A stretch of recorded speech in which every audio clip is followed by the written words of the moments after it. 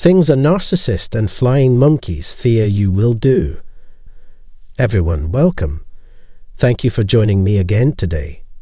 If you want to keep up with my channel, please make sure to subscribe. And if you're coming back, we're happy to have you and want to ensure you don't miss any updates. As always, I hope today is fantastic for all of you. In today's video, we will see several things narcissists and their flying monkeys fear you will do, and you can be sure that both groups have good reason to be terrified of you. So the narcissist and the flying monkeys are terrified of what you will do and say, and they are most afraid of the truth.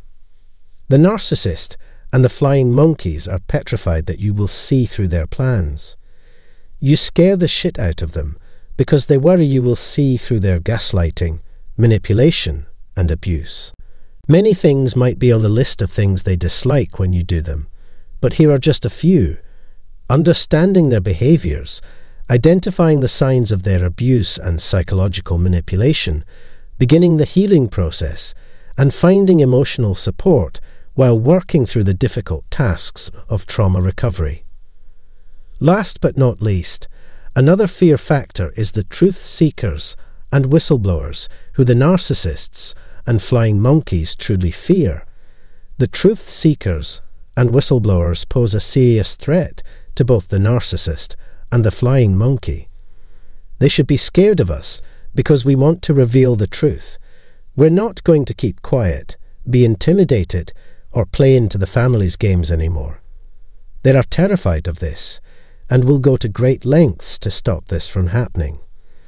As a result, they're putting you in a position of anxiety and unease if you are a truth seeker, an empath, a highly compassionate person, a whistleblower, a scapegoat, or the black sheep of the family. They are establishing and upholding reasonable constraints. The flying monkey's biggest issue with you is that you don't respect their space, which is a significant sore spot for the narcissist.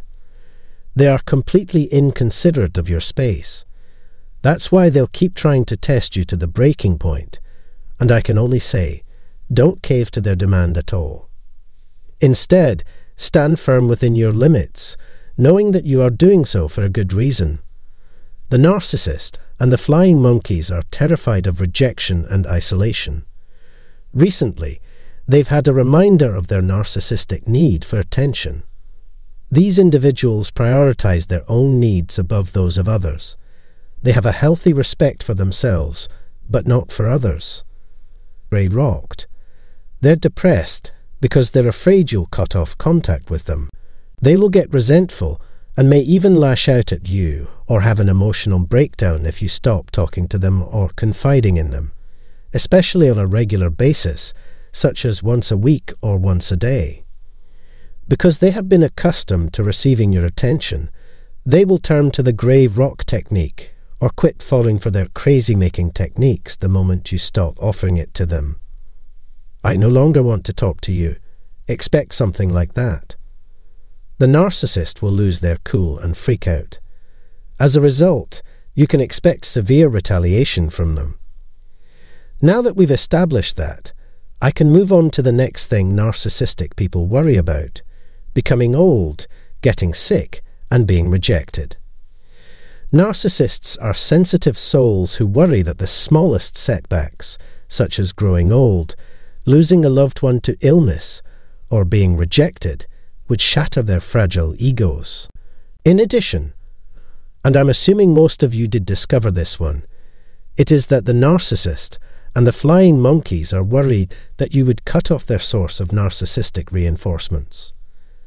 Narcissists need a narcissistic supply, which consists of constant attention, praise, and affirmation from others to maintain their sense of entitlement. Their sense of entitlement and egotism are winning out.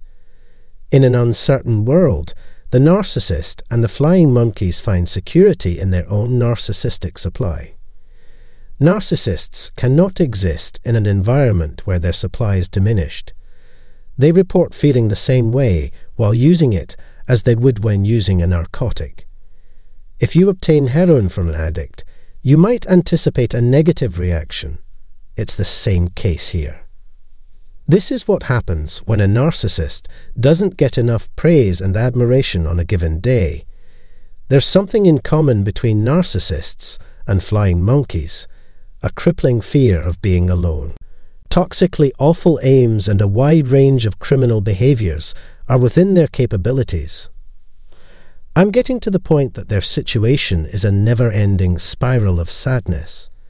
The narcissist and the flying monkeys are both terrified at the prospect of being publicly exposed by you, though you might find a different outcome because of how special you are.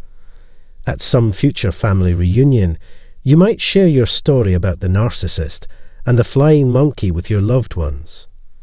The narcissist and flying monkeys are likely terrified of the reactions of their friends, family, neighbours, co-workers, and community members to the news that they have been abusing you, that they no longer have control over you, and that there may be legal consequences for their actions because you have a blog, published an essay, or shared anything on social media like Facebook, Twitter, etc. The narcissist and the flying monkeys are especially most afraid of you going no contact or starting to distance yourself from them. One of their biggest concerns is that you won't make any further contact with them. Narcissists fall into profound despair when they are cut off from their narc supply, or people they may use as a scapegoat. The flying monkeys are also worried that your life will improve without them around, and that you will be able to put the past behind you and go on with your life. Maybe you used to date, marry, or otherwise be intimate with the narcissist in question. They know full well that their worst nightmare is for you to meet someone who treats you like the person that you are. Things about narcissists and the flying monkeys are still so much more. Feel free to leave your opinions in the comment section below, and please know that there is life after narcissistic abuse, a better one. It can take years, yes, but life would be so much better without them. Feel free to share your thoughts by commenting down below.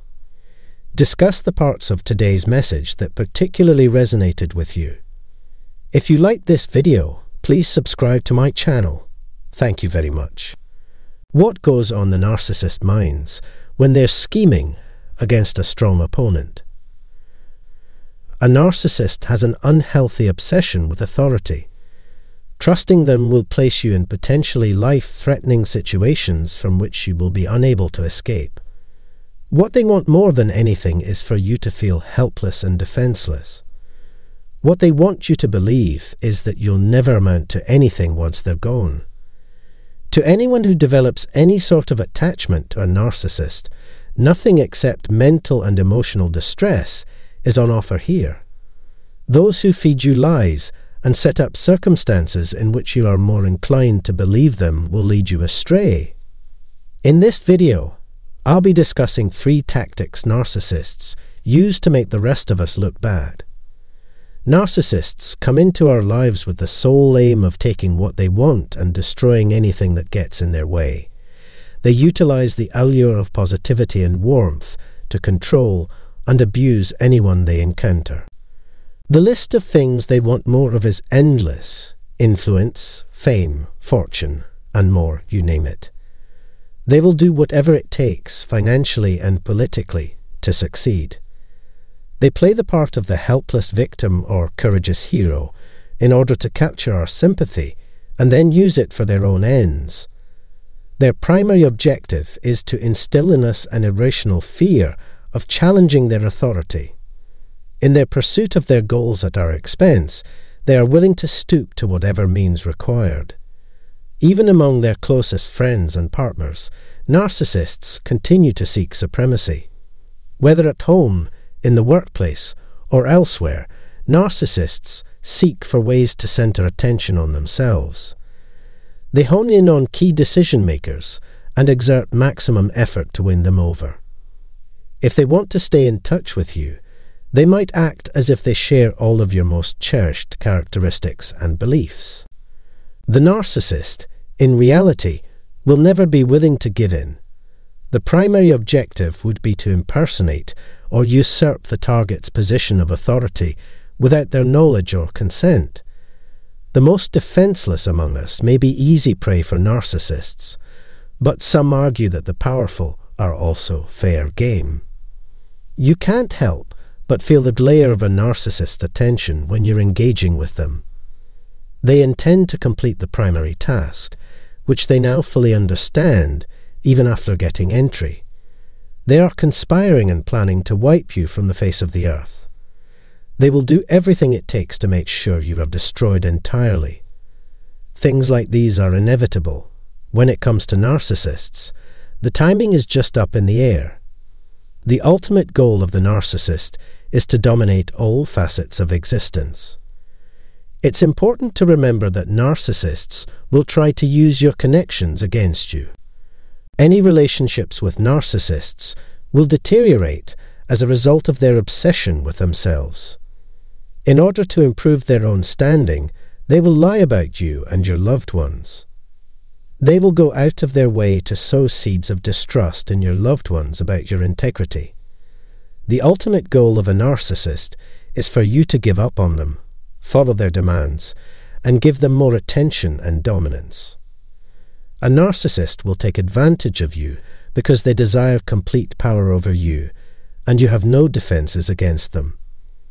A narcissist will try very hard to make you feel inferior to them. Their mistrust of you would grow visibly as a result.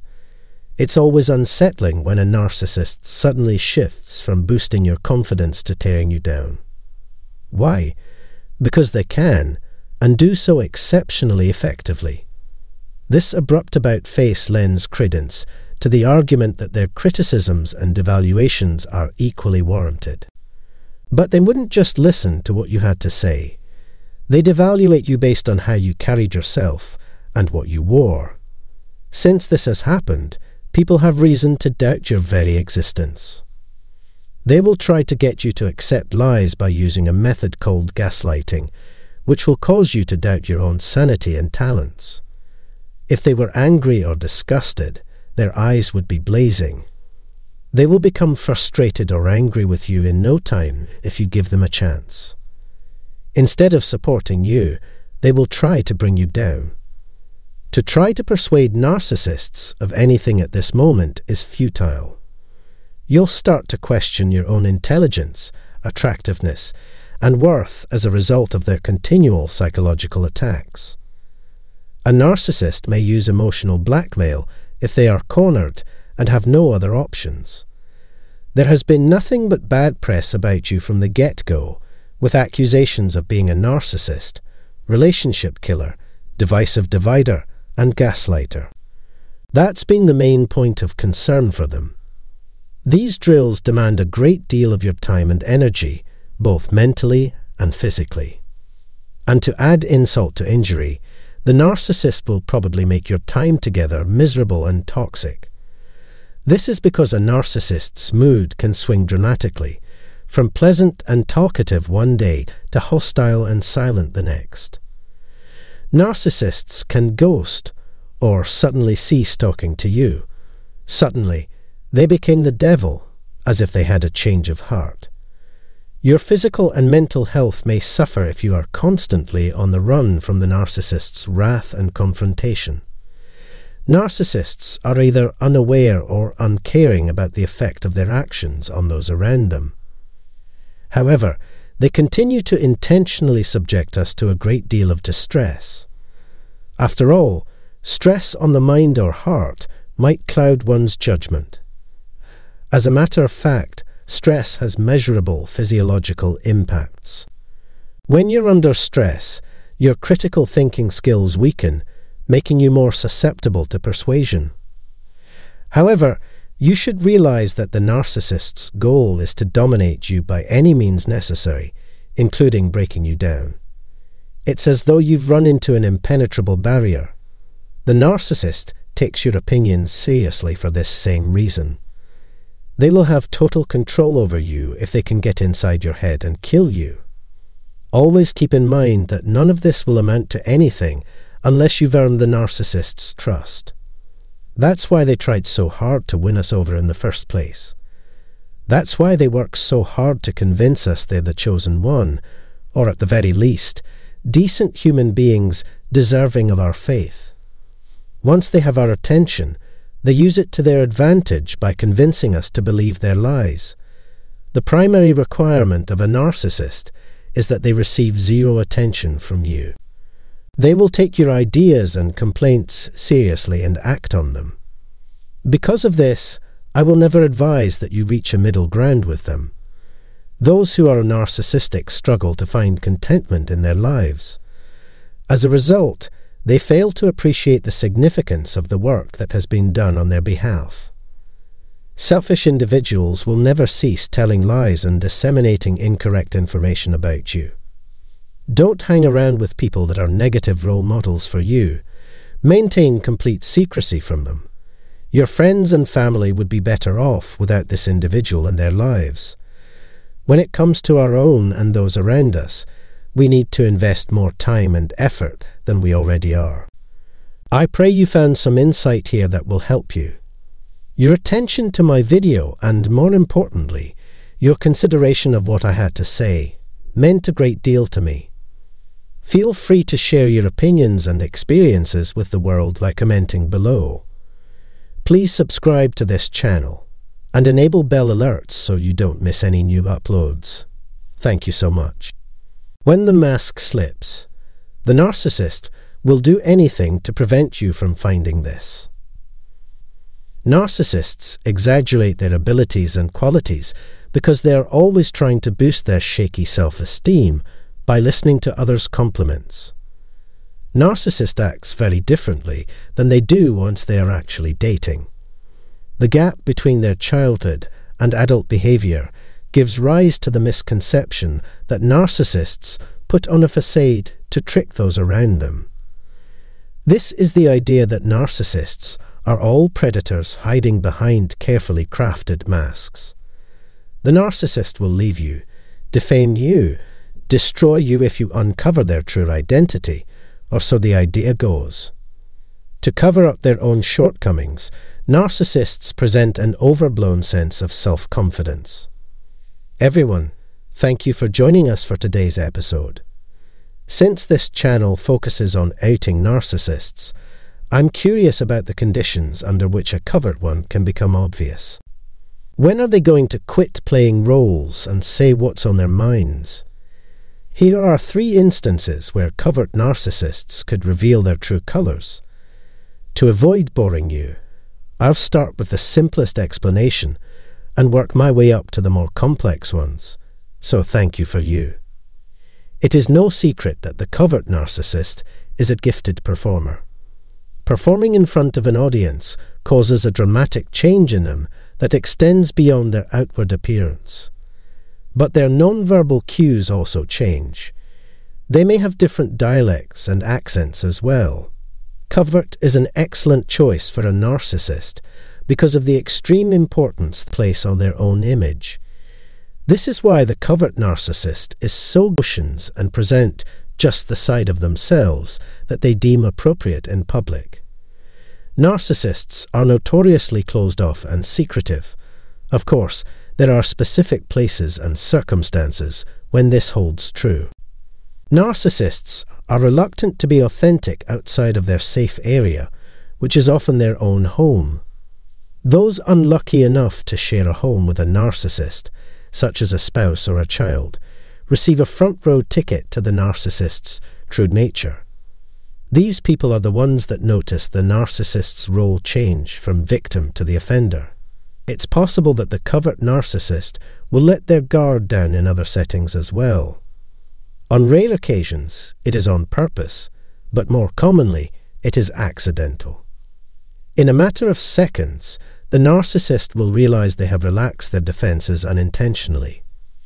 If you fail to see those fleeting micro-expressions, you'd be completely confused. Because covert is in check in public, there are occasions in which they may momentarily lose it. The emotions we neglect to acknowledge while expressing disgust and fury. One possible explanation for this behavior is that the narcissist is bored or feeling disrespected. Covert narcissists will often put on a false smile or laugh to cover this up. But don't be fooled into thinking that this is who they really are. Let's speak about what happens when a narcissist takes off their mask in an unfamiliar setting. The belief that no one is watching is a primary source of security for a covert narcissist. The narcissist would never show their evil eye to another person in public. To the narcissist, human relationships are pointless and irrelevant. Jealousy drives them, and they'll find any reason to detest someone they perceive as a threat. As the narcissist leaves their safe space, they may reveal more of who they really are in an effort to intimidate or gain power over the other person. In an effort to scare their victim, narcissists often resort to harsh, unfiltered expressions of disdain or rage during private, one-on-one interactions where no witnesses are present. And they could use the evil eye if they wanted to. In addition to abusive conduct at home, covert narcissists can be antagonistic in other settings as well. The real covert narcissist rarely presents a flattering image, because beneath that nice demeanour lurks a heartless monster of jealousy and malice. But as we've seen, the covert narcissist is cunning in their use of the mask and other deceitful and manipulative strategies. Their mask hides who and what they really are behind it. The mask must be removed at some point, because hiding is impossible. And when it's removed, you will finally see what kind of a person you're dealing with. That's all I can say in today's video, so I'll see you again in the next video. Please leave a comment below, and if you enjoyed this video, share it with your friends by clicking the thumbs up button. The Lord bless you and keep you as you go about your week. Have a nice day, everyone. When a narcissist gives you total affection, this is what you should be worried about. Everyone, welcome. I was hoping you could permit me to begin by greeting you all and extending a warm welcome. Thank you for watching this video as always. If you're just tuning in, know that my goal is to reveal the narcissist, and that today I'll be discussing how narcissists fool us into thinking they're capable of love. Narcissists typically view love partners as a means to an end, a way to boost their inflated sense of self-worth through praise and sexual activity.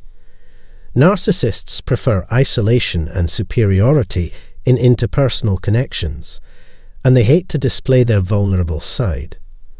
That's why they always pretend to be something, to love you, to care about you. Narcissists often fail to recognize the uniqueness of others, viewing them instead as mere reflections of themselves. Narcissists can appear passionate at the beginning of a relationship, but that kind of zeal is always directed within, at their own thoughts and needs. Narcissists adore us because they aim for something we can offer them. Communication is seen as a means to an end rather than an end in itself by most narcissists. The goal is carefree amusement with no serious obligations. They may pay close attention to potential romantic interests and attempt to woo them with compliments, sex, romance, and promises of commitment. But I guess it's time to end all that. Those that genuinely care for us are demonstrative in their actions, and these actions frequently involve physical contact. They appear to value face-to-face interaction and actively seek it out. Because most individuals want to receive and offer love, narcissists incorporate this into the love-bombing phase. Mainly because the narcissist craves contact, and because of the depth of meaning it may impart, and the speed with which it can foster trust. The problem is that many narcissists use displays of affection for their personal benefit. Whether in public or in private, narcissist is focused on themselves. The term public display of affection, which is what PDA stands for, is the focus of my discussion today. Simply put, when two individuals care for one another sincerely, they can't help but show it. But narcissists are different, and they frequently employ it to fool their victims and society at large. Narcissists wish to be viewed as caring and loving by those around them. This is because they want their loved ones to believe that they are completely devoted to them. Personal experience tells me that narcissists are notoriously generous with the physical manifestations of their affection in the early stages of a relationship, also known as the love bombing phase. As a relationship progresses, though, PDA becomes more strategic. Be warned, however, that any effort a narcissist may engage in is entirely for show. The biggest sign that you are over the love bombing period of your relationship is when you start devaluing each other behind their backs. Behind closed doors, you receive nothing but insults, oblivion, and scorn. If they suddenly declare their undying love for you, you can bet they have something they want from you in return. Narcissists are very deliberate in their displays of adoration. Simply put, they only seem willing to show affection when surrounded by very close friends and family. During these times, they are at ease, portraying a more caring, attentive, and affectionate persona. They may even extol your virtues to others. Believe me, no good will come from the narcissist's desire to help you. That's why it's best to infer malice whenever their actions border on kindness. They'll ignore and mistreat you behind your back, yet put on a happy face in front of an audience or when it suits their purposes. For the most part, a narcissist cares only about what other people think of them. You can feel as ignored and abused as you like. It won't bother them in the least. They don't give a hoot if you're pleased or sad. Don't worry about whether or not you actually believe it. What's important is that you act as if you do. They will, of course, have a lengthy list of excuses if you try to pin down the source of this sudden change in behavior behind closed doors. Their lack of focus could be due to any number of factors, including work-related stress, illness, or simply being distracted. The narcissist, meanwhile, cares only about himself or herself and what he or she can get out of the relationship. If they care about you, showing their affection shouldn't cost them anything. There's no excuse for acting inappropriately because of the presence of others. It should come from a place of sincerity and true longing for a meaningful relationship with you. When things are going well in a relationship, a narcissist may want you to do nothing but shower all over them, but when things turn sour, they may not want you to touch them at all. There won't be much physical contact outside of hugs, pecks on the cheek, and hand-holding. If the narcissist discovers a new source of supply, they may quit displaying affection in public and in private. When their emotional needs are being met by someone else, they may no longer feel the need to be close to you. The narcissist would likely react negatively and be hostile toward you in this situation. However, as we have seen, the narcissist's display of affection, like any other act of generosity on their side, is phony and comes with strings attached. They expect something from you. That's all you need to know. Narcissists are incapable of genuine displays of affection and must resort to manipulation to create the illusion that they care. For many reasons, but especially because so many people everywhere yearn to feel appreciated and loved, narcissists use that as a loophole. We can only keep an eye out for any potential symptoms of trouble. And don't fall into the traps that narcissists lay for you. There, declaring love for you is a calculated performance for the show. I hope this information has been useful to you. Please help us by clicking the like button and telling your friends if you enjoy watching my videos. Let me know what you think in the comment section below. Please share videos. Thank you for your time.